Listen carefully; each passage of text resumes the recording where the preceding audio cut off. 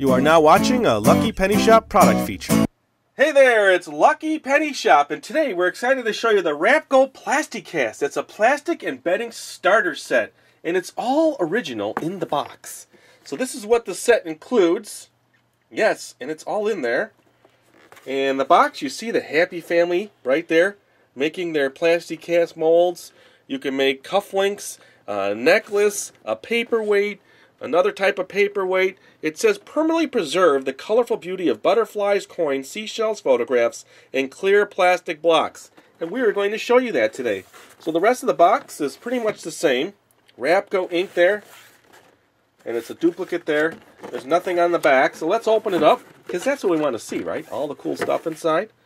There you go. It has the original instructions. So see, you could put a sand timer in there, seashells, a lucky penny. Let's put a lucky penny. That's a dime, by the way. It looks like a dime.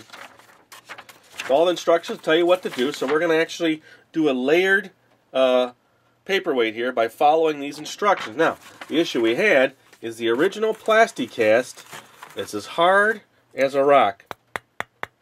So we cannot use that. So we went out and we got Easy Cast, which is a similar product. So we're going to do that. We're going to use this mold, and we're going to make a cool paperweight out of that. Now there's also the mold for the different pendants and cufflinks, and then there's just a round mold that they use for a paperweight. So the other supplies in here we also can't use. The hardener, and then the what's called opaque black, the pigment. We're not going to use that. There's a polishing compound, the mixing sticks, and the original cups. It's kind of neat to find it all intact like this. And then in the bag is the cufflinks, a money clip holder, and a keychain thing. So that's really it. So what we're going to do is we're going to take this mold and we're going to embed some of our own objects in there. We've got them right here. We've got some glass, we've got a seashell, some little spirally metal things, this cool little star. So I'll tell you what, hang tight here. We're going to get this reset up. We're going to show you how to make a paperweight, okay? Hold on a second. Okay, we're back. Now the first thing we had to do, per the instructions, is check to make sure our mold was the proper kind of mold. You can't just use any soap mold, it says. You have to have the right mold for this kind of material. So this one came with the molding set, so we know we're good there. And we also need to double check our volume. You do that by filling this with water and then putting it in a measuring cup. So we know it's between the 2 ounces and the 4 ounces, so we need 3 ounces of material to make this here. So if we have to layer it, which we're going to do, we're probably just going to put about an ounce, and then an ounce, and then an ounce, and try to get little pieces in the layers to get to the 3 ounces. So it's going to take a while for the mold to dry. So it's going to be multiple steps here, so we'll have to go in and out of the video. So now, next thing you do, you get a container to put your materials in. So let's set this aside. Now we're going to mix equal parts of the hardener and the main resin. Okay, so let's do that. Let's open it up. Remember, well-ventilated area. Read your instructions, please. So we'll do that much first. And then we'll match that with this.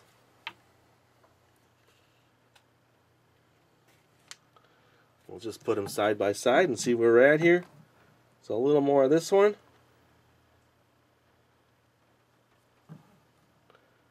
Now you do not want to touch this. Need to be in a ventilated area. Okay, so now we're set. So we're going to mix this.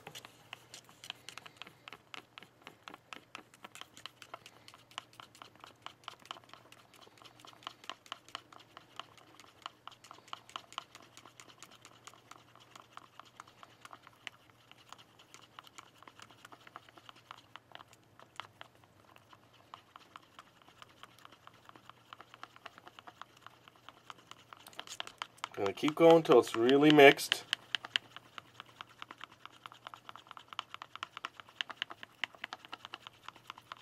Now follow your instructions on this. This is important to really mix this well. Now if you're going to embed like we are, you're going to have to do it in stages, because they want you to put a little bit in, then get your pieces prepped, put them in there.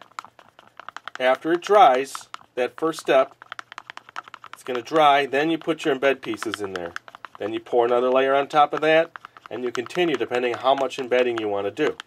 You can't just put the pieces in to a liquid like this. And it also says don't worry about the air bubbles that are in there. And you have to prep the pieces too, so it's important you follow the directions on this. Okay, I'd say we mix this pretty good.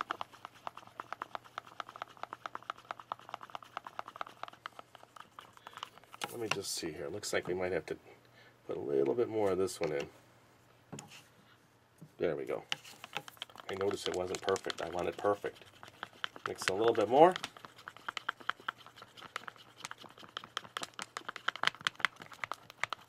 So this will take a while to set. So what we're going to do is pour it in, and then we're going to have to wait probably a half hour or longer until it gets to be a little firm. Once it's a little firm, then we can come back, prep our contents, and start laying them in.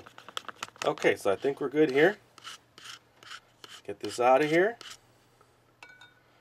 Let's pour the first amount in. Let me turn the camera down. Alright, so we're going to go and do the first pour. That's about 1 ounce there, I can tell.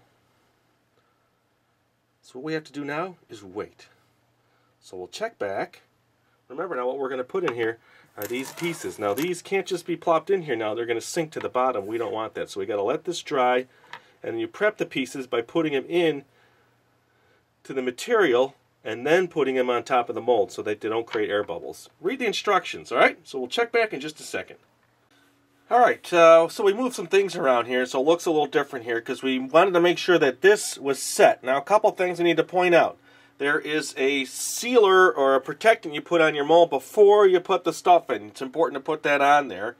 And what else? Now they do say when you mix the ingredients to do it proportionately and measure it. We just kind of, you know, eyeballed it. So follow your instructions. Now I've put in another batch here.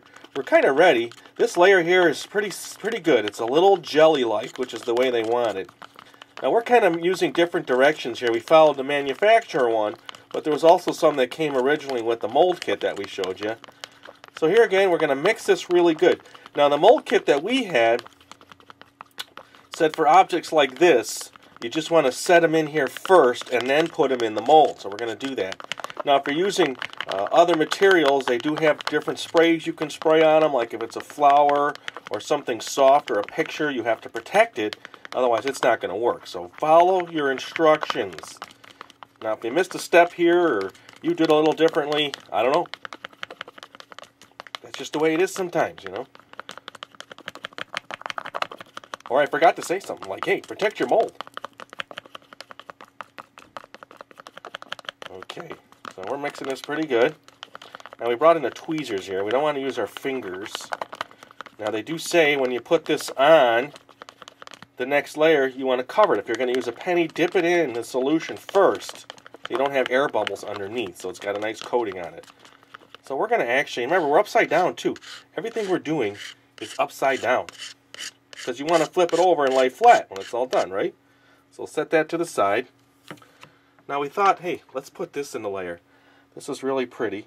So we're going to lay it down this way, upside down, so it's the right way up. So we're going to just take it, we're going to put it in our, well, let's just lay it in there. Our solution, cover it real good.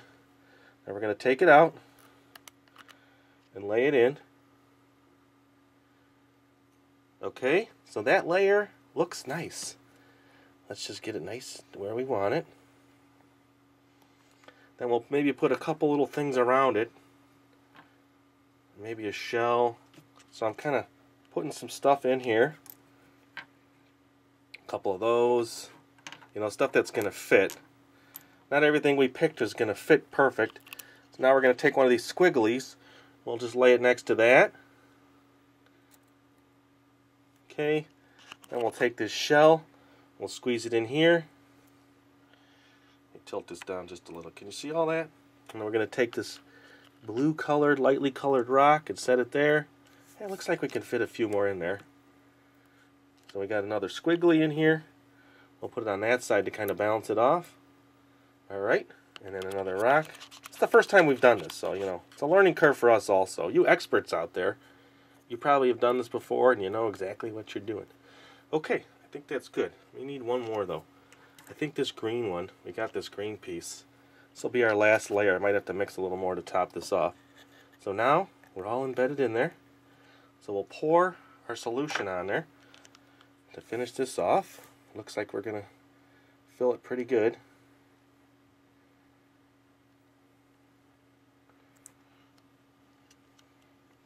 So now all those are cast in there, see? I would say that's it. Could use a little more to top it off, so I'm just going to quickly mix a little bit. Tiny, tiny bit. Okay. Now, of course, if you were being exact, you would have measured your exactly. Remember, this is a 3-ounce mold. You would have done your 1.5, 1.5, but this is just for demonstration purposes. And we've explained to you what you need to do.